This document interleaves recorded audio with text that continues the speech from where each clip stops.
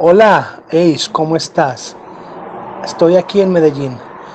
Today I'm going to try to talk to you about a topic that people in Medellin and myself, we don't like to talk about because it's disgusting.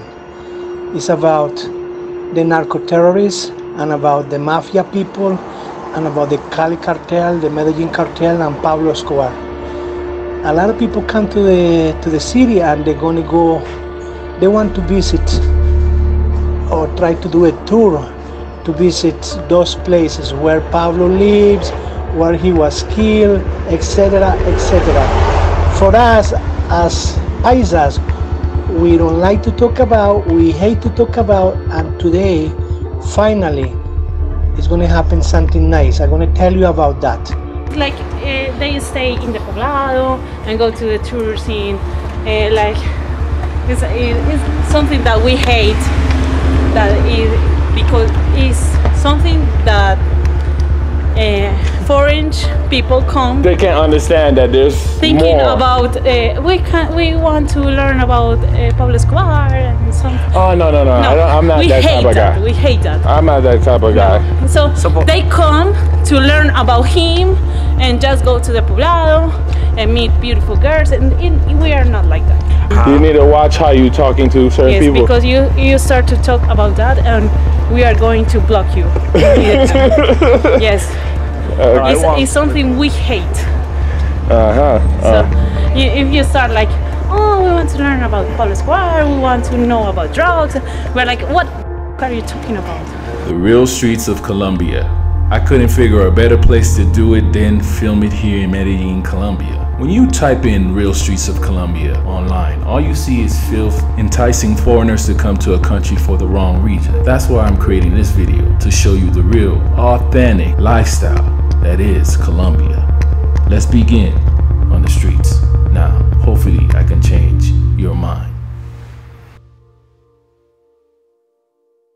Alright guys, so this is one of the programs they actually have in Colombia. It's to promote physical fitness. It's called Ciclovia. It's mainly for the bike riders right here. However, people use it to run, and so each city does things differently. So for example, this is Medellin, right? So they block the street here. They do the same thing in Bogota, in major cities. Binkybbq also has a program every Sunday. People go outside with their family and work out. This is something that people are proud about, they love, they can't wait to do. They come out with their families. It's one of the things that people really miss out about coming to Colombia. It shows you a sense of family. Look, they even have music out here, guys. It's something special, guys. Trust me.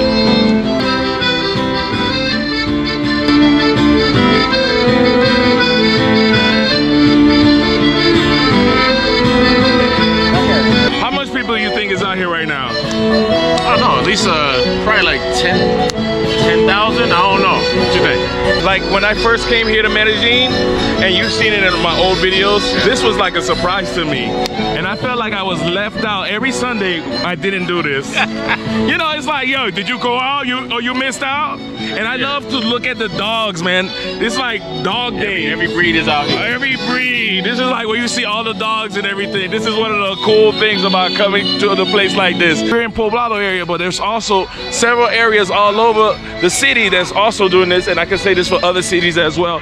They'll have all these programs, but I think like this one is just their longest stretch of running area. This is their local farmers market here. This is where you can get some fresh produce. They got some coffee here, and chili powder. More? Chili powder. This is something that you made here in Very spicy. Let me ask you a question.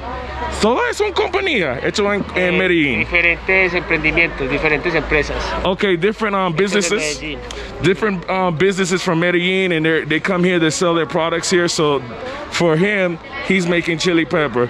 ¿Dónde salió ese chili pepper? Aquí en Antioquia. En Antioquia, San Luis, Antioquia. San Luis, Antioquia. Un municipio a 2 horas y media. Okay, so it's a town 2 hours away, and they came here to sell some chili pepper. ¿Cuánto es el chili pepper? 15,000. 15,000? Sí, para las sopas, para las carnes, puro ají. Okay, what's it? Diferentes. Este es amazónico. Amazonical? Ají charapita, es this chili. Okay, so they got different types of chili over here. Okay, that's cool, all right. El pajarito es otro nombre. Es chiquitico, es un ají pequeño. Okay. Habanero, es más picante. Oh, mira este, yo conozco este. Ajá, okay. That's nice, okay. Y la gente haciendo ese cada domingo? Cada domingo, todos los domingos aquí en el poblado. Okay. Los esperamos para que vengan. Ese es el mejor lugar por ciclovía. Ciclovía, el mercado, legumbres, hay más cosas, emprendedores. Okay. So this is the best place. Gracias. Okay, all right, thank you. Hecho en Medellin. Okay. Like I said, I like to come here because I like to see the dogs here. I've noticed that in Medellin, they are really in competition to see who is going to have the most exotic big dog. It needs to be big and fat. Okay. So we got some arepa here, guys. Okay, we have some soup. Hola, ¿cómo estás? ¿Cómo estás? Okay, this is like coconut soup right here, and then passion fruit. Oh, everything's in English. There you go, guys. Really good. ¿Cómo estás? Okay. How are you? Okay. Happy. So you shopping for some nice plants? Yes. Is that strawberry? Well, it's the tomillo, no? This is thyme. Okay, that's thyme right here. Are you a cook? Well, yeah, sometimes. You came here to buy some food, to cook some food, right? Yes, we always come here. This is what you like to do every Sunday? Every Sunday we come here to buy from the people directly, so we can cook amazing dishes. And then you actually helping them out? Yes, this is my dad, and we're buying all these plants because we also have a garden and we like to grow plants. Wait a minute, you're an interesting woman. Okay, so you like to grow plants. You like to eat organic. Are you vegetarian? I'm a vegetarian since I was born. I knew it! And so this is really good. This is yummy to you. Great. This is the best place for me ever. Who showed you how to become a vegetarian? Your father? My father and my mother. They're both vegetarian. You guys are a paisa? Yes. Yeah. Well, I was all my family is from Medellin, but I've lived in Bogota all my life, so I have less accent. Rora. Okay, that's okay. So now you're back here in Medellin, and how do you like it so far? I love it. I'm coming to live here now because of the pandemic. I'm gonna spend some time here. I was born here. All my family, both sides, lives here, and then I went to live to Bogota with my mom since I was very young. I grew up there, went to school, went to university, but all my family lives here, including my dad. So now I'm coming to live here with my family. That's like the plan. One question, all right? A lot of people are worried about coming to Colombia. They still think crazy things. What could you tell people about Medellin right now, coming to Medellin? I mean, Colombia has a history, a difficult history, but I think we've been managing to change it. I think we're going through a very nice time. I think it's a good time to visit. I mean, for me, Medellin is one of the best cities in the world. You have some of the most amazing people. Colombia, you can come and visit the Andes, the Ocean Pacific, the Atlantic, the Ocean, Atlantic Ocean, Pacific Ocean, Amazon. So it's like an amazing spot. Like, you shouldn't miss it. Obviously, it's a bit. You have to be careful. You have to walk on the street and be careful. But it's the same as walking in New York in some of the toughest places. That's like my opinion. But thank you.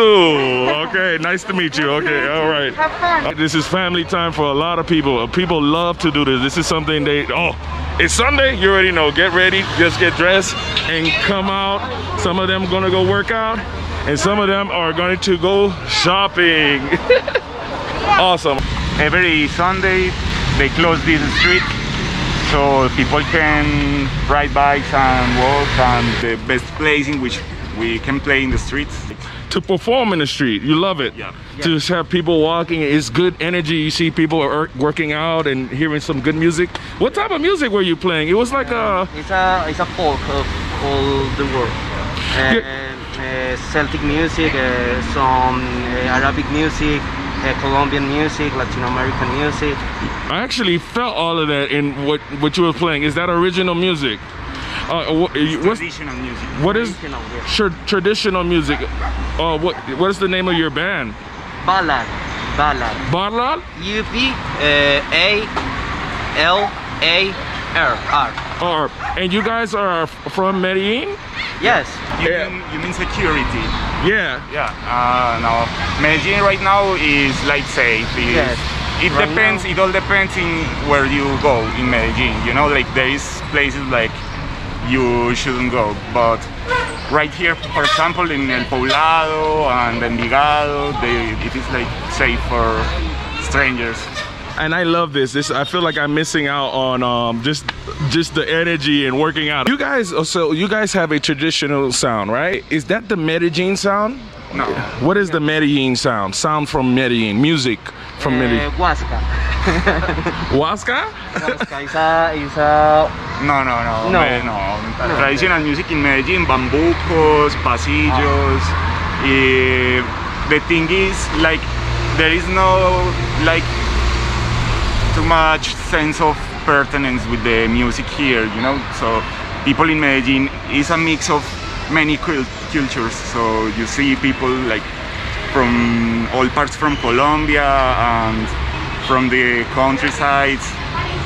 So people mostly, the music that here is like mostly vallenato, porros, cumbias, reggaeton. Medellin is one of the cities which is like top reggaeton producers. Karol G from Medellin, right? Karol G is for is that Maluma? Yeah. Yes, Maluma is here. J Balvin? J Balvin is here. Karol G is is from a town near Medellin. Okay. The name is Santuario, the town. So you guys have like some good artists coming out, and so hopefully these guys will be the next on TV. If you can say one thing to people, you should all come here. Like there is a lot of places, there is a lot of diversity, people is nice. Medellin es una chimba. That's what they say, una chimba. All right. All right, thank you guys. I really appreciate it. All right, thank you. All right, okay. I noticed that Medellin has like serious. Are you live? Yeah, that's me. What's up, son? Okay. Hey man, I love your dog, man. I saw you walking over there. I said, yo, he's the biggest out of everybody today. Well, he's a she. It's Coco. Okay, she's a Great Dane. Is that yeah, the Great Dane. Oh my gosh. Yeah. Did you get her here? No, I'm actually from Texas. Texas, okay, yeah, so you brought her. I flew on the plane and everything. Oh man, three seats wide. Look at. She's actually getting a lot of attention from people. What do you think about the dog culture here? It's awesome, man. Everyone's friendly and hanging out, and you know that's what I love. I live over here, so it's just like perfect. Come here on Sundays. They close the street down. It's badass. Yeah, and this the energy of people just running up and down. It's like you have to do that. Yeah, well, they also just opened up the city and stuff just recently, so now everyone's like so tired of being inside. They want to get out, they want to run, do something. So it's awesome. The weather's so nice, you can't help but go out and run, do something, you know. So nice. This is Coco, and we're. So you chose to live in Medellin. There's plenty of other cities that are dope here in Colombia. Why Medellin? I'm learning Spanish. Okay. And the accent's it's very clear here. And the weather and the city of Eternal Spring. Perfect, man. It's perfect. Cost of living and stuff. The only thing I miss is Amazon. Oh yeah. Well, but there's like all these there's like international shipping charges on top of that and stuff. So some items are like double the price. So it's crazy, but yeah, no, it's awesome, man. Dude, this is a great city to live in. It's badass. And she is so beautiful. Wow, man. Wow. The boys get even taller. The boys another couple inches. She's 135 pounds. The boys gets like 150. Wow. That's insane, man. That's insane. But no, she's usually cuter without No. That's a true essence of dog, man. You could tell she's happy just being outside, man. Right? You could see it in her face. She knows Sunday. She knows. Oh, so yeah? Do you feel okay living here? Because, you know, there was all these stereotypes. If you didn't visit here, there was, you know, a lot of people might have thought it might have been one of these cities that you got to be cautious about traveling to. That's like my parents thought that, but they don't really know anything. You know, they've never been a lot out of the country, so never really seen anything. So the only thing they know is from movies. So it's like, oh, the only thing they know is, you know, maybe dangerous back in the day, but this is a modern city. It's like I'm taking Ubers places. It's like, it's 2021, you know, everything's modern. It's nice, beautiful. Yeah, I think that stereotype's way gone. There's bad areas everywhere. In Dallas, Texas, there's bad areas. I don't go. I would die if I go. There's places you just don't go, you know? So you stay out of those areas, don't act like an idiot, and respect people, and don't get drunk and be stupid, and you'll be just fine. And learn some Spanish. You know, like you're in a whole other country. You respect them, learn their language. You know. All right, man. Thank you, man. Appreciate it, man. All right, all right, man. You enjoy it. All right, peace. I also do. This is a gallery we have. Okay. Because it's an amazing place. When is it open? It's a private gallery, so it's usually open like tomorrow. Yeah, it's open tomorrow. And we can film the private gallery? Oh, guys, we're going to the gallery. Okay, thank you. Great. I really appreciate it. I'll call you later on today. What's your name? My name is Leon. Perfect, Leon. All right. All right, bye. ¿Qué piensas de Medellín? ¿Es Medellín seguro ahora? Sí, mucho más seguro. Nosotros creo que es relativamente seguro, igual como todas las ciudades tiene zonas. Hay zonas que son un poco más inseguras que otras. So basically he's been saying what the same song everybody's saying. There are areas that are, you know, dangerous, but they face the same problems the whole world faces in terms of security, but relatively this place is a safe place to be. Mucha gente piensa Medellín es solo droga, solo sexo, pero Medellín es más, ¿verdad? Muchísimo más que eso. Por esa historia que tenemos, los extranjeros, pues mucha parte de los extranjeros vienen enfocados a buscar ese tipo de cosas, y gracias pues incluso a las últimas administraciones y a lo cambio un poquito de conciencia de la ciudadanía, se ha tratado de quitar ese estigma que tienen de Medellín pues como la ciudad insegura, ciudad de narcotraficantes y todo ese tema. Entonces yo creo que es cuestión de tiempo para que cambiemos esa imagen que existe. I'm here in downtown area now, and I'm just checking out the sights and scenery.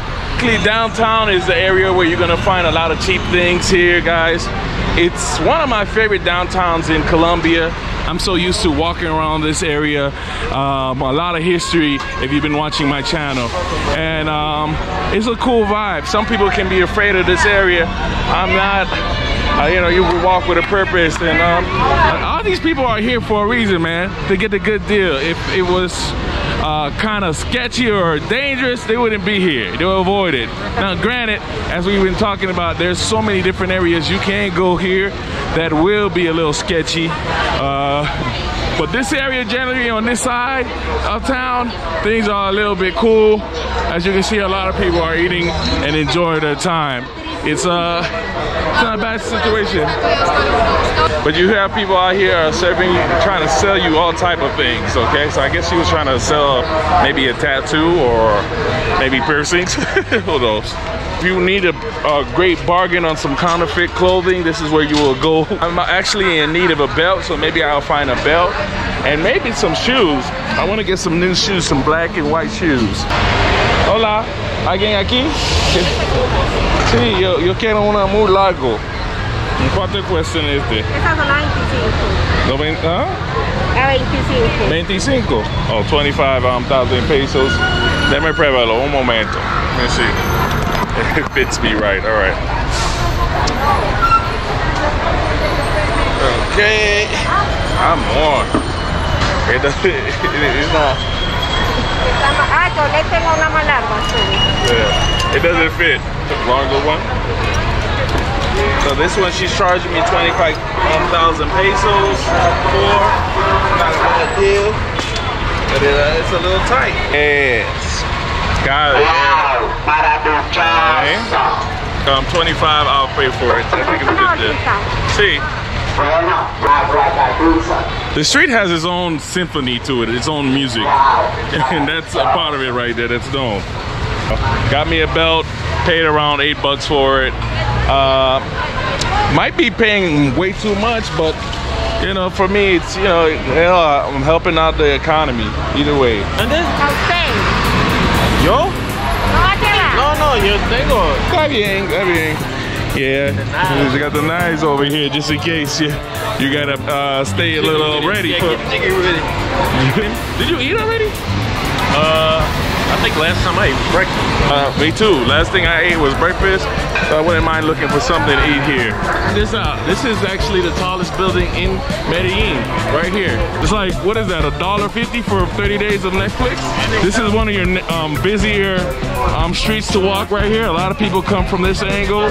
It's really a good street to walk down, you know what I mean? It's windy down here. Yeah, I like it. Matter of fact, I have my favorite Jersey lady. She actually is in that area over there. Hey. ¿Qué tamaño? Nadie que cabe a mí. Pero es que ya llegaste más llenito. No, es el cuarentena. So I'm actually gonna try some of the food you can find here downtown. It's a pizza spot right here. You got Hawaii, you got the vegetarian ones, and I'm going for the 5 cheeses right here. This one looks really good. All right, here we go, guys. This is the 5 quesos right here. It looks really good. It has some blue cheese in there and some American cheese. It looks like there was some Parmesan cheese up in there. We'll try to name a few.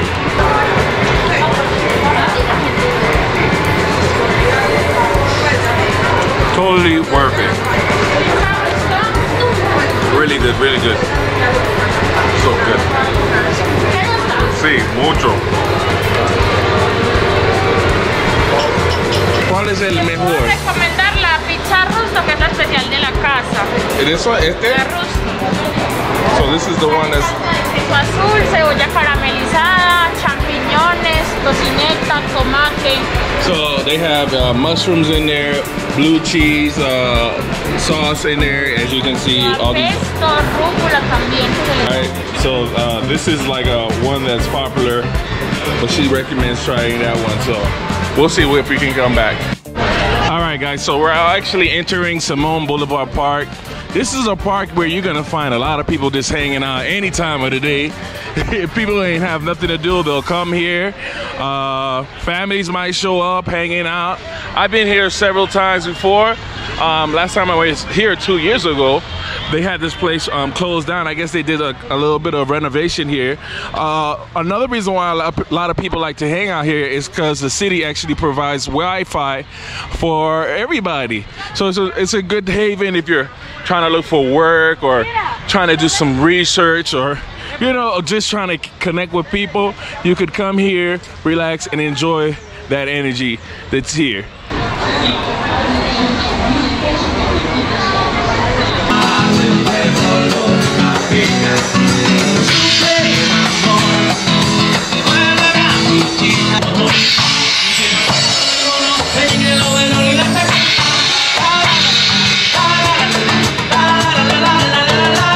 Alright guys, so we're actually right in front of the Parque Botero Park right here. This is where you'll find all the statues of Parque Botero, but it's one of the most congested areas in downtown Central area. One reason is because the metro rail is here.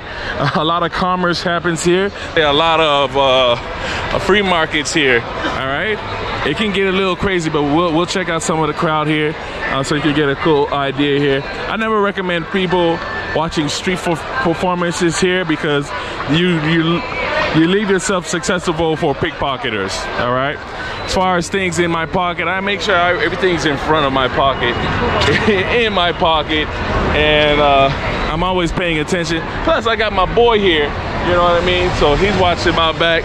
But if he wasn't here, I'd still be fully comfortable being in this area. I just have to move a little bit differently, so you do the same, you should be fine. Mirror, mirror on the wall, who is the flyest vlogger of them all? I'm back. So guys, we're back at Parque Fernando Botero. I think it's called Parque Botero, and as you can see, there's a bunch of people here just enjoying your time. This is where you're gonna find a lot of tourists, some who are Colombian, but they live in different parts of the country, and you're gonna find a lot of locals here, gonna find a lot of hustlers here, but for the most part, this park, there's a lot of what's going on. For the most part, there's a lot of security here to make you feel safe. As you can see, you have all type of street performers here. Then you have your street vendors here trying to make a quick buck. You got a guy right here, like a statue here. Yeah, it's everybody's trying to hustle here. But I will say this, I have come here before, and I did take advantage of buying one of those statues, so it might be a cool place to get a souvenir here. It's getting kind of dark over here. Do you feel kind of safe here, or? I mean, it ain't the safest place, but at the same time, you know. What could you recommend somebody doing to prevent not getting assaulted or robbed, or? Just stay aware, you know, don't let people linger towards you. Stay away from, you know, areas that you know are just bad situations. Like, you don't want to go walking into a group of dudes, you know what I mean? Try to stay in at least 2-man pairs. Like, well, say if you have to travel and you're by yourself. Okay. Well, probably don't want to come down here when it get dark. That's one. Just do that. Why would you be down here if it's dark? I don't know. Maybe you're looking for trouble. Probably, yeah. Maybe you're adventurous or you're a risk taker. Maybe you're like a bear, you're looking for honey. You tell me. Is that down here? Might get in trouble looking for honey. Alright. I've gotten lost coming out here, refusing to look at the map. Because there's so many areas you can find yourself in, it can get really confusing walking down these streets. It's 5 o'clock and this place is getting even more congested. The reason why is because a lot of people are leaving work, and so a lot of people come to this area. There's a lot of different bus stations you can catch in this area, and then a lot of people want to get the last minute shopping, and you know, there's a lot more women in Medellin, so women like to shop, needless to say. All right, I'm back over here on this strip because I want to get another one of those 5 quesos. What's going on, my brother? Hey, man, shout out to you. This is your name of your band right here, right? Yeah, that's right. Man, I got to give it up to you. You guys are very talented guys, you know what I mean? Hey, man, and how long you been playing the drums? It's like a drum, but it's a drum set. It's like a drum box. It's like a drum box. Okay. My cymbals. I see you play with your hands, man. How long you been doing this? You ever seen people playing with their hands? Well, my English is not very good, but I try. Okay, so you guys are... You're from Venezuela? Yeah. Venezuela? I'm from Caracas, yeah. Okay, how you feel about now that they're letting I think over 1 million, what is it, 1.4 million people get legal status here for 10 years? It's like... is it good or bad? I don't know. Well, it depends. It depends. To see. To get your ID, at least to be official. It's like ID for 10 years. Can you catch the bus now and go on plane? Yeah, I think so. Okay. What do you think about Medellin? Is it a good city? It's the best city. Is it the best city? After Caracas.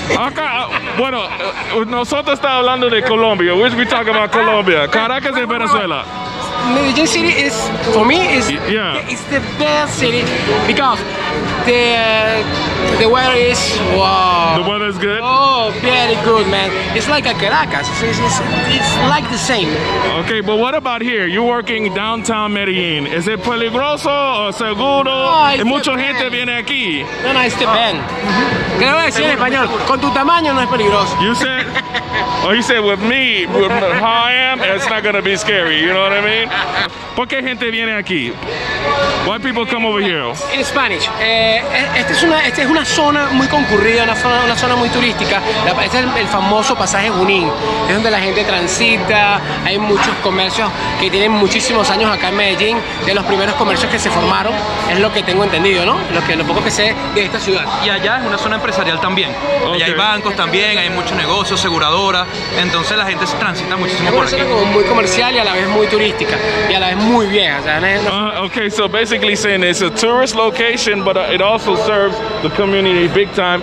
They got banks here. You can get some good clothing here. It's one of the oldest places to shop in Medellin, so I think that's one of the reasons. All right, thank you, brothers. Hey, I really appreciate it, man. Keep on rocking, man. All right. You guys are very talented. All right. Next time, mate. All right, bless. I'm here at the AH Art Gallery. Remember, I met a woman that was just showing me some vegetables, and she ended up invited me to her gallery here. This gallery is in between the Parque Poblado area and the train station. This is a famous 10th Street right here. So you can actually walk to the metro rail right here, like right in between. I used to pass this place all the time. So I'm looking forward to seeing this gallery.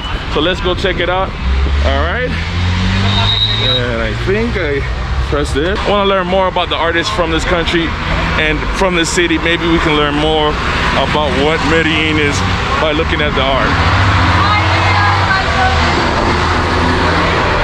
Hello, it's loud outside. It is loud. Okay. Welcome. All right. Okay, so this is an art gallery in Medellin. We have all sorts of artists here, most of them from Colombia, but we also have some amazing artists from Latin America. Today we're going to show you very fast some of the artists from Medellin. That's like the point of this documentary. Okay. I'd like to tell you very fast, this is an old house from Medellin, a very typical house. What they used to do in architecture back then was these very long houses that they would have like a long corridor with the rooms on the right hand side, and then it would end up in a very big garden.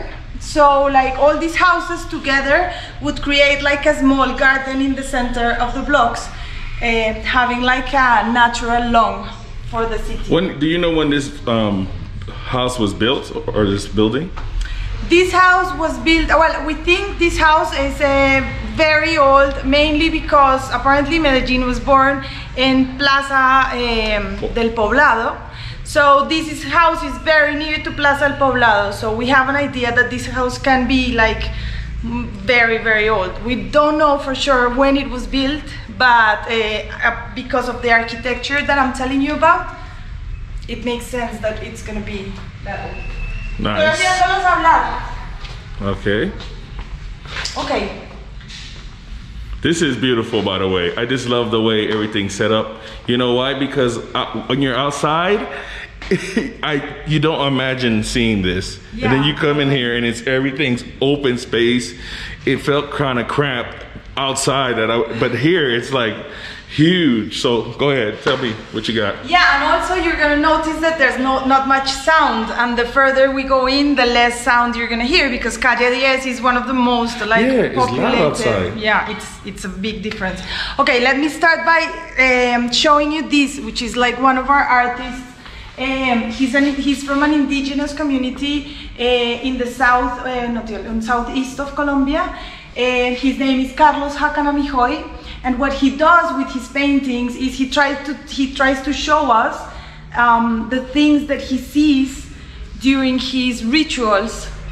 They have these rituals with ayahuasca in his what is ayahuasca? Hometown. What is that? Oh, that's so ayahuasca is a plant. It's like a plant that is used by many indigenous communities around the world. Well, mainly in America actually, because I think it's endemic from America. And what they do is they transcend by drinking this plant, and they get to see like all these different universes. It's like a therapy, because through this plant they like find some answers for things they've been searching for, and it's the way the old eldest teach the young. So it has a very important like impact. This is awesome. Yeah. So this is something what he sees? Yeah, these are some of the images he sees when he's doing these rituals with his community. And it's like very colorful, as you can see. He's very famous here. He's part of some of the greatest collections. I think he's part of the Smithsonian Museum. He's been to China. Nice. He's part of the Tate, I think, as well. I'm not very like 100% sure of the collections that he's in, but I can tell you that as soon as we're done with the tour. Sorry, Catholic influences. Well, yeah, actually this wall is some of our older artists, like let's say old masters, but like Colombian, which are very influenced by Europeans, obviously. And as you know, back then it was very much like religious types of art. When you say master, Spaniard, are you talking about Spaniard? I'm talking, these are artists from the beginning of the 20th century in Colombia, and they usually came from Europe, like they went to study abroad and came back with all these techniques and with all this knowledge. So we have things that are obviously very much influenced by what was going on there. Nice. And as you know, back like a long time ago, religion was one of the main topics in art. It was like religion, landscapes, and something else. And it gradually turned into different topics, different techniques. That's what makes contemporary art like different. And so here we still have some of these very religious images, although this, for example, is from a very contemporary artist that his name is Juan Camilo Uribe, and he's like, this is more contemporary. This is like an appropriation of these religious works, but from a different perspective, like from contemporary art, because you can see it has different techniques, and it's like repeating Jesus and all this. It's very different than one of these representations, obviously, which is much more. This actually reminds me of an album I seen from Drake album. Oh, interesting. Yeah, that's I know interesting. what you're talking about. Makes sense, actually. This is Luis Fernando Peláez. This is one of our most important artists in Medellin. He did this, it's called La Plaza de las Luces. It's a very famous spot in Medellin. It's a big plaza with like some tubes that go up, and they have lights, and they have like different sizes. He did that artwork with his son, who's a big architect in Medellin as well. So he's like one of our icons. The other very important artist from Medellin, he's called Hugo Zapata. He works with this type of stones. This is volcanic stone. Oh. Yeah, these are volcanic stones called lutita in Spanish. The reason why he used to work with stones since the beginning, he has some amazing sculptures in marble. If you go to Universidad EAFIT, there's like a big sculpture of his in marble. Where's that university located? It's very near. It's in Las Vegas. Okay. Like very near to here. In the city. In the city, yeah. There he has an amazing sculpture. It's not marble actually. It's like a white stone, but I don't remember. Where does he get his stones from? Okay, so these stones that are now like the main material that he uses. He came across them one day. He was walking, one of these stones broke, and he realized that the tainted outside is different to the color inside. So you see, so this is the color inside, this is the color outside. So he realized he could play with this, and since then this became like his main tool, let's say, or primary source. And these are only found in very specific places where there used to be an ocean or a source of water before, and it's very difficult to find them. He says that they are, ¿cómo se dice? Cosecha, cuando tú cosechas algo, you don't know? No. Like when you grow crops? Okay. What's the name of that moment? Harvest. Okay. So he says he harvests them because they fall like from the top of the mountain at certain points, and then he has to find a trolley to bring them, like a crane, to bring them out of there. It's like a huge work. Is that in Colombia or different? In Colombia, everything in Colombia. And they're huge pieces of stone that you have to carve and make into different things. But so when he finds them, it's like a big job to get them somewhere else. Nice. You can see some big ones here, for example. This is him. This is him as well, and these are like the Twin Towers. Okay. These are actually mine, but you like to put them there? Yeah. So, like, everything here is for sale, pretty much. Everything here is for sale. Okay. This is him as well. Okay.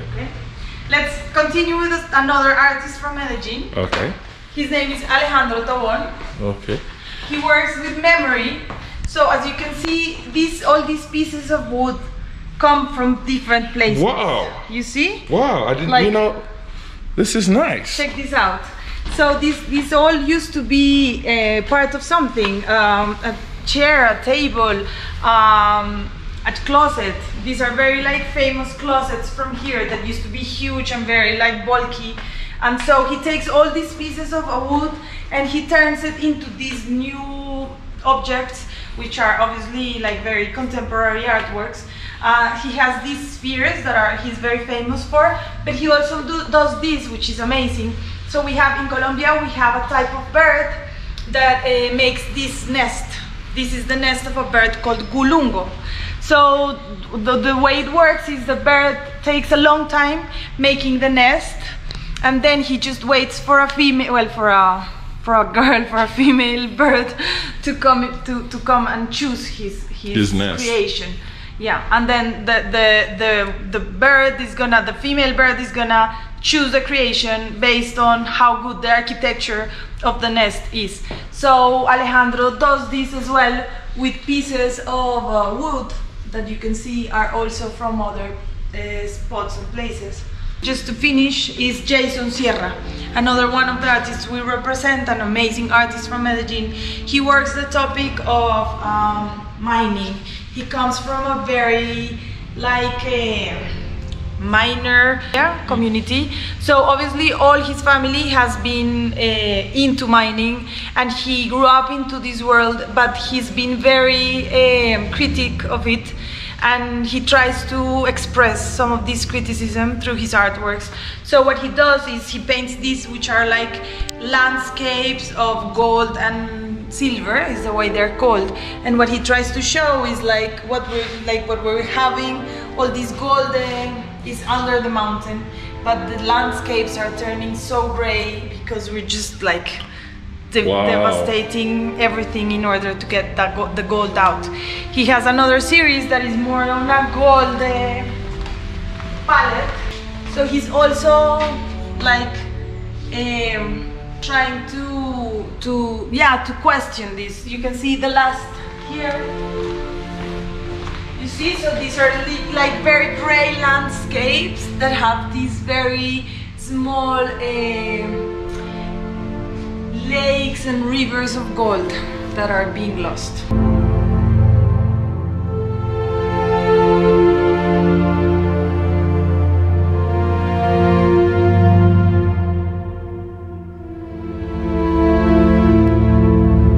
Let me show you the other room, the other exhibition room. Okay. Well, this is like a house. Yeah, you know, it's... So you have like a kitchen, and then you have like Juli. We didn't show them Juli. Juli is our assistant. Hola, ¿cómo estás? Yeah, this is like a... It's you know, I love how this house has tall ceilings. Yeah. I'm telling you, when you're outside, you don't expect to walk into this. Yeah. Yes, it's like Medellin, like you expect something else, but then you get here and you realize that things are not the way you think they are. Nice. Okay. Yeah, this just to show you, like, these are some of the parts of the house. This is crazy full of things, as you can see. This is another exhibition room we have. One of the things that we take like great pride is that when you come to visit this gallery, this is an experience. Like, we like to mix art with experiences and to make people fall in love with art. So for that reason, this garden is very helpful, because people come here and they also get to see like some of the typical plants from here. We have a lotus here, which has sadly disappeared, but it will come back. It comes back every now and then. And what we do here, well, my father, he's a botanic lover, like a garden maker. So all of the things you see here have been grown here, and we try to have like a little bit of everything, and we have amazing birds. I met you at the food market. Look at her. She's a... Whoa! She's like, she comes to visit often, so, but she's not supposed to do that because she's damaging the, so I'm gonna scream at her, sorry for that. Hey, no hagas eso, ven para acá. Tú no te puedes comer eso. No, no, ven. No, señora. Because she damages the newly born leaves. So we're fighting with her, but she's like from home. We always leave her some nuts. So she has her food here. She doesn't need to go there. She loves Oiga! She doesn't need to go there, and she also has a nest there with some babies. Oh, okay. But they love, like, they have huge teeth that grow very fast, so they need to be like biting things. And so she's not allowing these trees to grow because she'll start. If you stand up here, you can see she'll start attacking like the base of the. So then that is not gonna grow, and she loves it. So we're fighting with her every day. Niña, tú no te puedes comer eso. Yo te he dicho que tú no te puedes comer eso y tú no me haces caso. ¿Por qué haces eso? Ven, ven acá. She knows you? She comes she knows me because she comes every day. But she's stressed because I didn't let her eat the... So now she's like, she's not coming to us now. I want to show you this, which is a very nice place that you're gonna meet. This is the library. As I was telling you before, we try to make people have like an experience when they come to see art in this gallery. And part of that experience includes having a lot of books, so you can show them not only the piece that they're looking at, but other works from that artist and other artists that came before. This is welcome. Wow. It's also my father's office, but it has like an amazing... I would have never expected this. Oh man. So this whole area is just art, basically. Botero, whom you know. Yeah. Botero is like...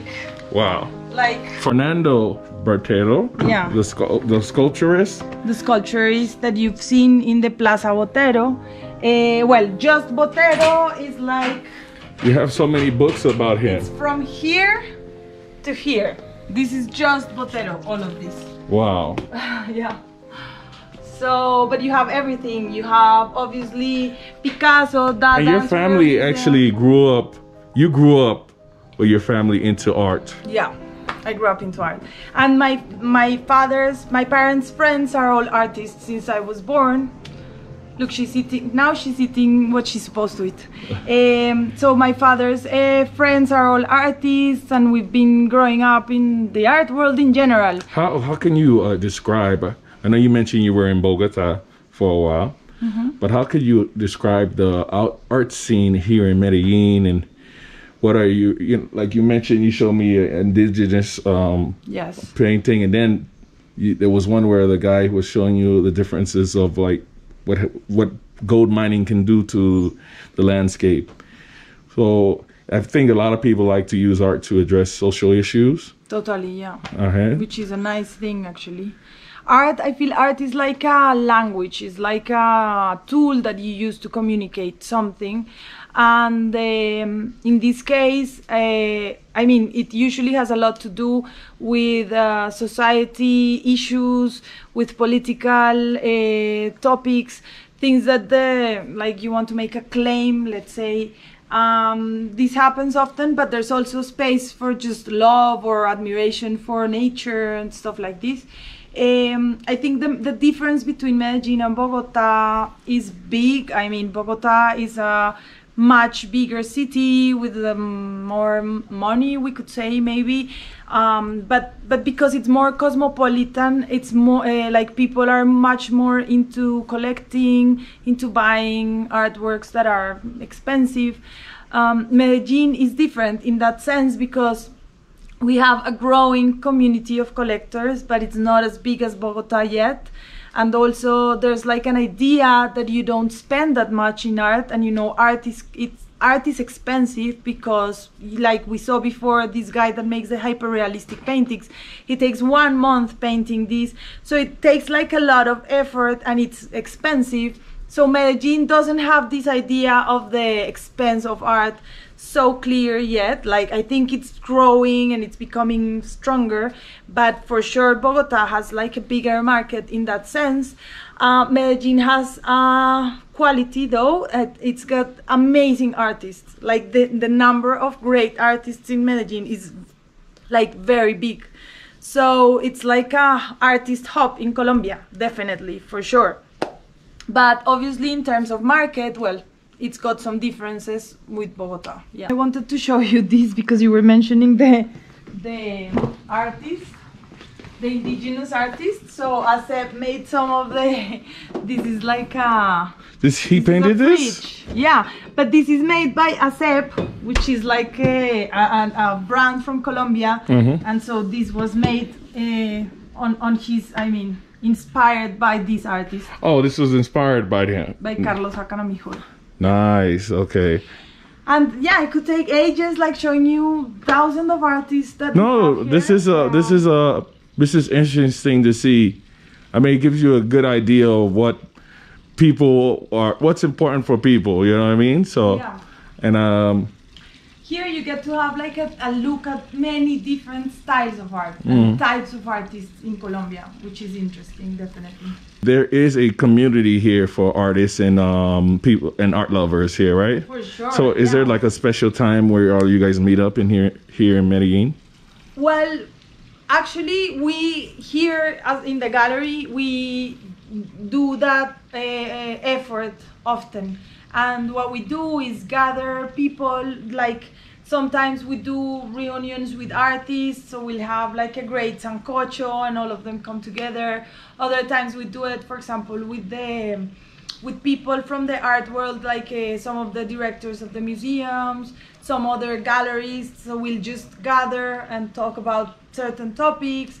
There's other moments where we just do it with clients. So what we try to do here is have like very private reunions, but where we can set the tone for like talking about art and reflecting on this, that like as a gallery, but as a city, Medellin offers a lot of cultural things. Like art in Medellin is moving a lot, and they're trying to make it like move every time more. We have 2 moments in the year where art is like pretty strong. The first one and most important one is around October, when we have Art Bow Fair. It's like the most important fair in Colombia, and it's like the time where we have all these collectors coming from abroad in order to see some of our artists, and where we have like a big movement in art in the year. And then there's another time which is like a less important, but it's still gaining momentum. It's at the beginning of the year, around May. We have Art Bow Weekend, so it's like the Art Bow Fair from the end of the year. They make like a small weekend, and this is in order for people to be like paying attention to art. Yeah, also it manages to bring collectors, and obviously art is a market, it's a global market by now. And we obviously aspire our artists to enter this global market. So the more collectors we have from abroad, the more public we're able to give to our artists, which is great. But it also works against us, like I was telling you before, making art very expensive, because once you enter like an international market and you have such a weak peso, everything becomes really expensive. So it's like a fight between not letting the prices go up, but wanting to get them out into that market, which is bigger, and it will mean the artist is gonna gain more money. It's like a circle. It would have helped the artist out. It would, but then he's gonna lose some clients as well here. Your local clients. Yeah, so it can come hard for him as well in terms of sales. So anyway, what I wanted to say also is, I think it's great that we have this art fair. I think it's great that we are doing this effort, but I think it's sad that at the end of the day, everything comes together in that particular moment of the year. I wish we had more of these events throughout the year in order to keep art like an important thing constantly, because art is like one of the most important things we have to come out of, like for resilience or for like therapy, for quality of life. So I wish we gave more leave importance. A statement. Yeah, to leave a statement, for example, it's like a primary source of history, you know. So I wish we had more moments throughout the year where art was really important, but I'm glad we have this as well, like at least, you know. Let's go to the second I'm gonna bring this and we're gonna give some to the to our Chip and Dales. Okay. Another part of the gallery where we have some. Eso está muy bien. Eso es lo que tienes que comer. Now she's eating the proper food. Okay. So this is another exhibition. Okay. Another part of the exhibition. This is Ana Mercedes Hoyos. She's one of our most amazing artists. A woman. She's the first to bring like all these. This is Palenque San Basilio. So, have you heard about San Basilio, the Palenque? Yeah, I've been there. You've been there? Okay, amazing. I've never been. I wish I had. I've tried to, but I haven't.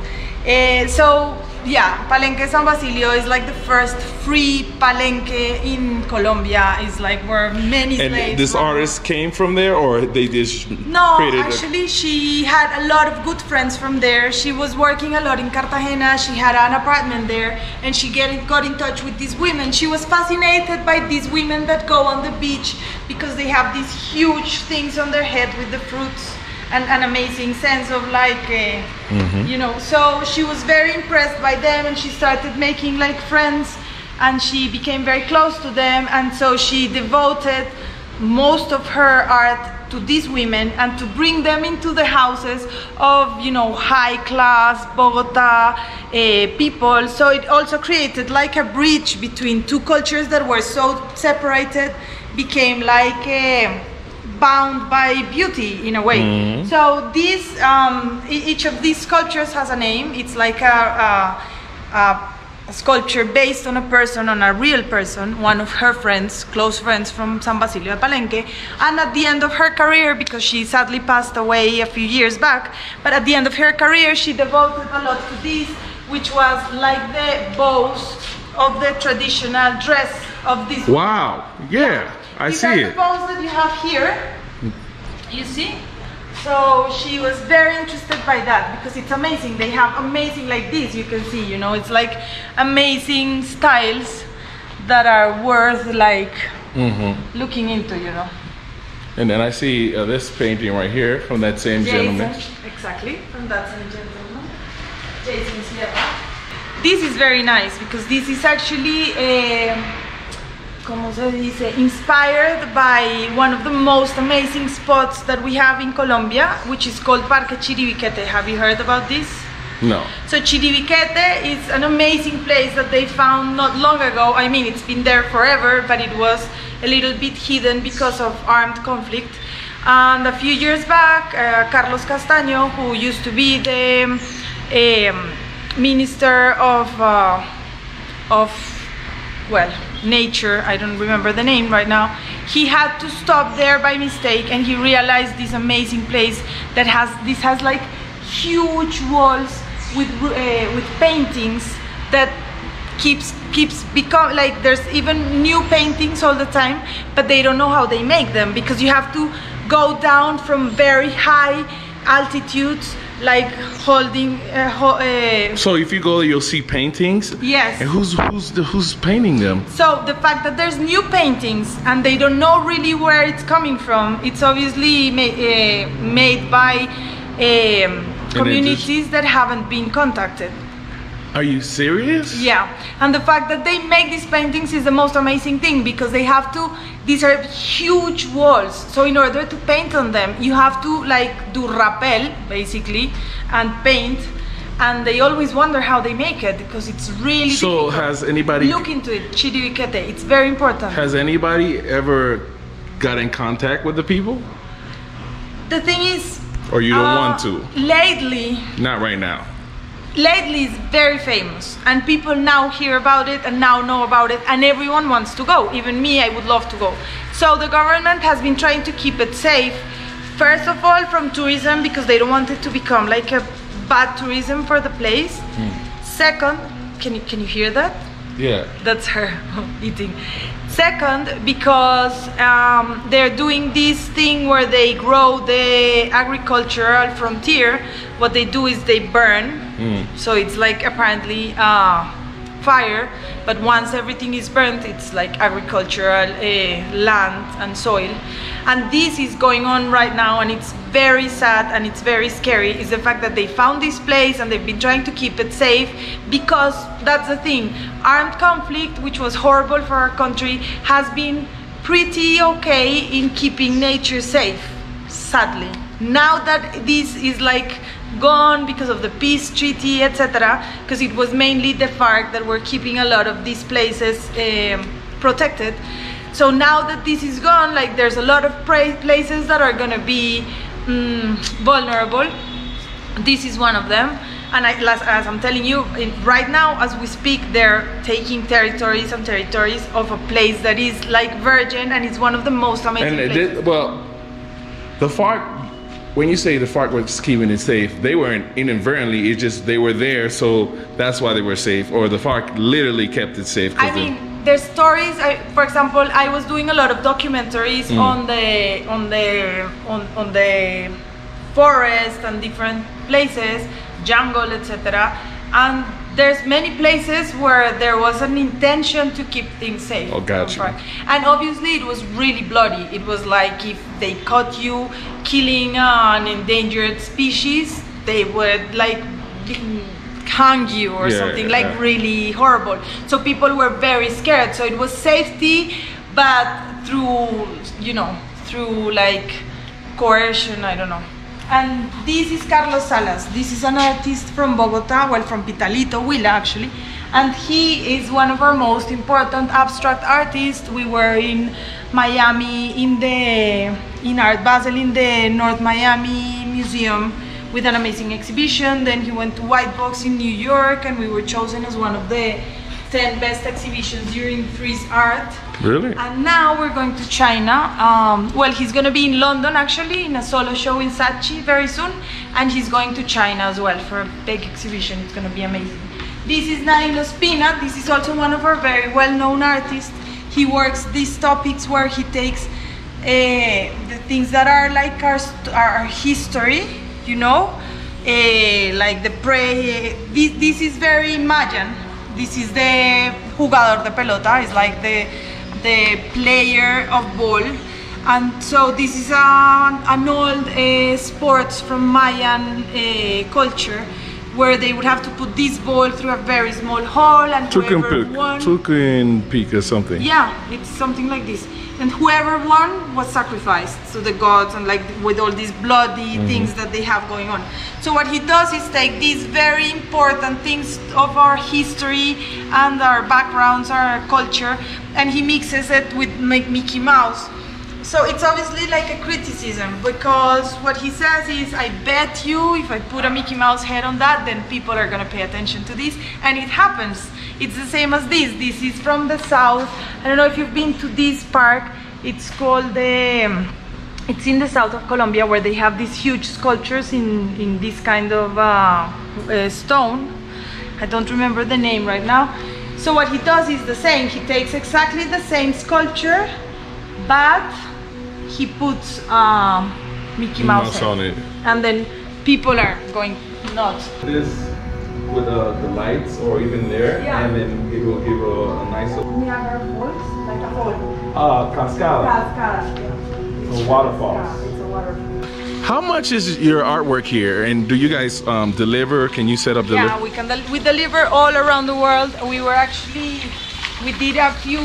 Like we did a lot of sales last year, apart from the pandemic, and we were sending artworks to Australia, to Canada, to Europe, many places. We have a big range because we work with very well-known artists like Botero that can be really expensive. I mean, a huge sculpture of Botero, like the ones you see in the Plaza Botero, can be worth around, I don't know, $5 million. I mean, it's really expensive. Obviously, the pieces that we work with are less expensive, but are still very expensive. But then we also have some of the younger artists. So those can range between $300 and $10,000, let's say. So you have like a whole variety of artists. If you're fully confident, someone might purchase some art here, and the value will go up. yeah, that's what we usually do. Is we work with artists that we believe in, that we know are serious people, that are going to be striving in their work. So usually what you get when you see an artist that obviously has a talent and that is serious with his work is that he's going to keep working. So he's going to be better every time. It's a little bit like you, and you're going to make more money every time, and you're going to be even better at what you do. So what we try to do is find those artists in which we believe. So yeah, hopefully, like anything you buy here is going to be more expensive unless something dramatic happens, but that's usually the case. We've seen a lot of artwork here, and you know, you are very interested in art, but do you have art? Do you create? Yeah, well, I do create as well. Like my father, he's an artist. He keeps like things for the artworks that he's gonna make later in his life. Me, on the other hand, I'm a documentarist, and I work with, I do a lot of filming and a lot of... Get out of here! She never told me this! Now you're telling me this! Yeah. You serious? Yeah. I met you and I mentioned that to you, but you never told me you were as well. I know. And I was really happy to meet you because of that reason. That's why I gave you my card, and I was like, come, because I know if I was you, I would be so happy to be able to show these weird places where no one gets to go, because it's very like private. And so yeah, I've worked in documentaries most of my life actually. I did like many social documentaries mainly. So that's like my artistic side. But obviously I'm very much into sales nowadays. Like I sell art, and that's the thing that's very important. Like art is amazing. Art is something that we all have access without paying, which is amazing in Wikipedia or in Google. Everything we can access images. This is a luxury that we didn't used to have. But we have to keep in mind that art is also an asset, and it's something that makes part of a market, and there's artists that need to live from this. So I guess like that's one of our approaches that makes a difference perhaps, is that we know we're in the art world and we try to keep it as academic as we can, but we also know we have to make money for these artists, and that's what like we really are like putting an effort into, and we manage to do it pretty well. Like there's a lot of artists that we manage to work with, and so that's important as well. Let me ask you a question. What's that tree right there? Oh, this is a very interesting tree. That's the tree where the nuts that we give the squirrel are born. This, which we call corozo, I don't know like what might be another name. You can see them. Yeah, these are okay. Like the classic Chippendale. Well, these are more rounded, but it's like a type of nut. So this grows in that tree. That tree is called corozo tree. So what's amazing is that the squirrels will go up. Like the squirrels will climb through all of these spikes. They will climb this? Yeah. I thought this was like, they put this here so you can't get in there. It looks difficult to climb. I guess the tree is doing its best. It's doing its best in order to keep squirrels afar, but it's not managing, because they will just climb through that. Maybe you can look from here to the top, and then they'll just climb to get some of these from the top. So you can see squirrels most of the time in some of these. So what we do is sometimes we put some like other plants on top that they will just still climb and get their own climb, food. Yeah. All right. Yeah, but this is a beautiful, beautiful tree actually. Nice. And it took long to grow like this height. Okay, so the name of our gallery is AH Fine Art. You can find us in the web. It's www.ahfineart.com. All right, guys. So what I'll do is I'll put their information in the description, and that way, if you want to come here, get a tour, or perhaps are interested in purchasing one of the pieces that we've seen here, or if you want to feed the squirrel, I will put all that information in the description. So most definitely check them out, especially if you're going to be visiting Medellin, because this is Poblado, right? Is this? Yeah. So a lot of people, a lot of tourists stay here, and they're always going to go to that metro rail. There's a metro rail around the corner. Exactly. So on your way to the metro rail, you can stop here. All right, it won't be an inconvenience. You go walking, you stop, let's go here, and then metro rail. Okay, cool. We'll wait for you then. All right, cool. After learning so much about Colombia's art culture, I wanted to see more. So I took a trip out of town to Guatapé to visit my friend Binky, who runs a bed and breakfast. And he agreed that he would take me on a boat. so I could see a relic from old.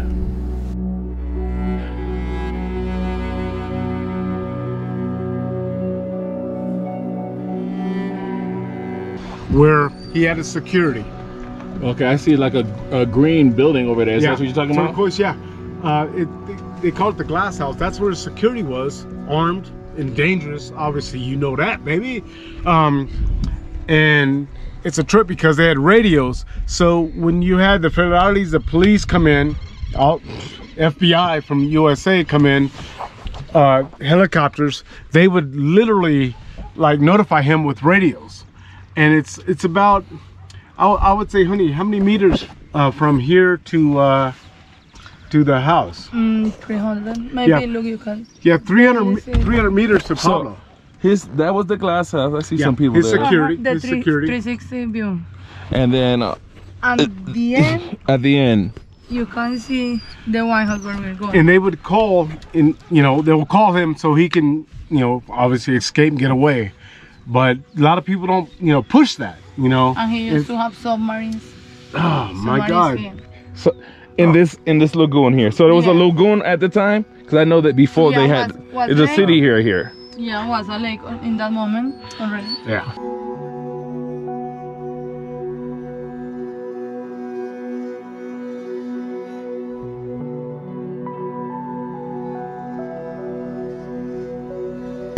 Is that his home? Yeah, that's right there, baby.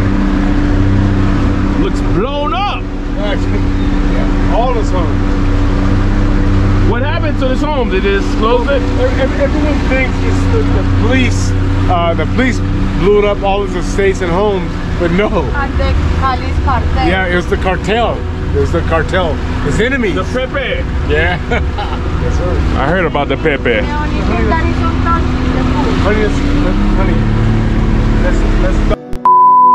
Hola, Ace, ¿cómo estás? Estoy aquí en Medellín. Today I'm going to try to talk to you about a topic that people in Medellin and myself, we don't like to talk about because it's disgusting. It's about the narco-terrorists and about the mafia people and about the Cali Cartel, the Medellin Cartel, and Pablo Escobar. A lot of people come to the city and they're gonna go, they want to visit or try to do a tour to visit those places where Pablo lives, where he was killed, etc., etc. For us as paisas, we don't like to talk about, we hate to talk about, and today, finally, it's going to happen something nice. I'm going to tell you about that. I went to El Poblado today, to the Edificio Monaco, the Monaco building that used to be owned by Pablo Escobar and his family. In 1988, that particular building was almost destroyed by a bomb that it was planted by the Pepes, the hitman from the Cali Cartel. At that particular time, the Cali Cartel, the Medellin Cartel, headed by Pablo Escobar, was in a war against the Cali Cartel and the Colombian government. So in January 1988, the Cali Cartel planted a car bomb in front of the Monaco building in El Poblado with 88 kilograms of dynamite. This building was heavy duty, very well constructed and very strong, and survived the terrorist attack. It was only damage to the windows and glasses of the building. So now the mayor of the city and the city in general decided to demolish the building. So tomorrow they're going to plant different kind of explosive devices on the building to bring the building down. So today I went to the building to take some pictures and to take some films, and tomorrow I'm planning to go there to see the demolition of the building by the explosives. And we are very happy about that, we are glad about that, and when they destroyed the building, the mayor and the city, they are planning to construct a memorial and a little park. It's good to remember that during the war with the Colombian government and the city, the Medellin Cartel, headed by Pablo Escobar, killed 46,612 people. 614 police officers were killed in that war. So now you understand why we don't want to talk about it's part of the past. Medellin is in a transformation. We are heading in a different direction, and we don't want to talk about mafia and things like that. You are welcome to use the videos that I'm going to send you. Some are with voice over, and some are with no voice. So you decide whatever you want to take and post it in your YouTube channel. And tomorrow I'm planning to go to the Campestre Club in front of the Monaco building to see, you know, when the building is going to come down after the explosive device are detonated.